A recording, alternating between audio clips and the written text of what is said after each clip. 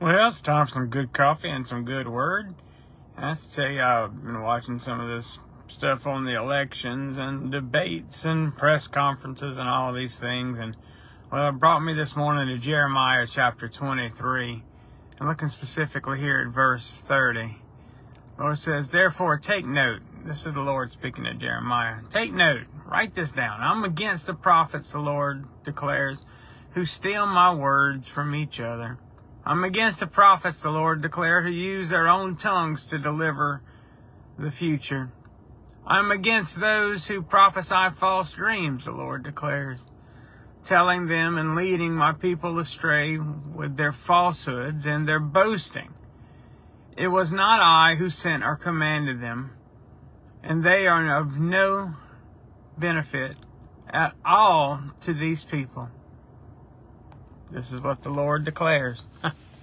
You know, all these things going on, and some people say, "Well, no, this one. You know, we got to follow this person, we got to follow that person." You know, you got to follow God.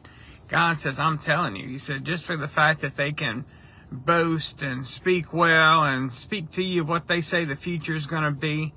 Look, God holds the future. God says, "I am the one who has set up what the future is to be."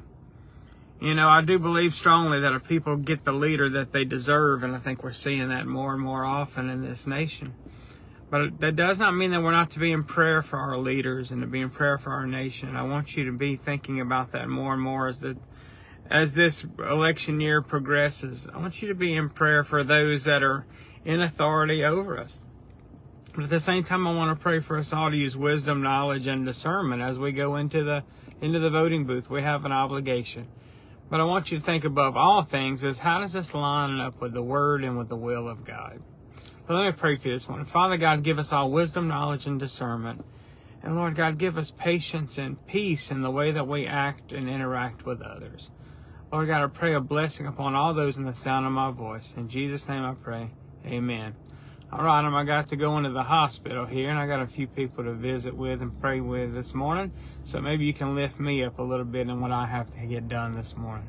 Look, y'all have a great and wonderful day, and I'll catch up with y'all real soon.